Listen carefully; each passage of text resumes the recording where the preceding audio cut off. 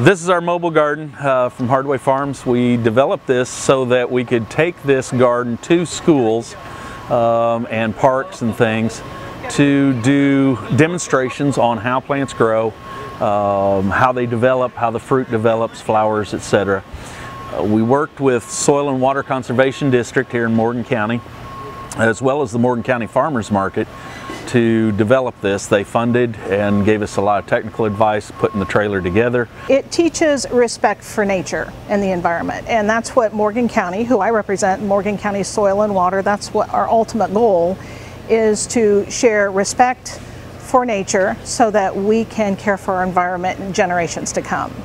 So this is just a small step in that venture, but it's a great step. It's a living environment where kids can learn habits, whether it's eating habits, working well with groups or friends, whether it's interactive disciplinary actions.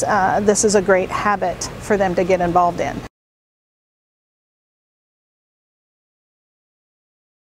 And so what she did, unbeknownst to me, she signed me up for a 4-hour listening skills seminar in Chicago. That's 4 hours of my life I want back. I can tell you that much. I was one of 2 people in a room of 300 with a Y chromosome. You understand what I'm saying here?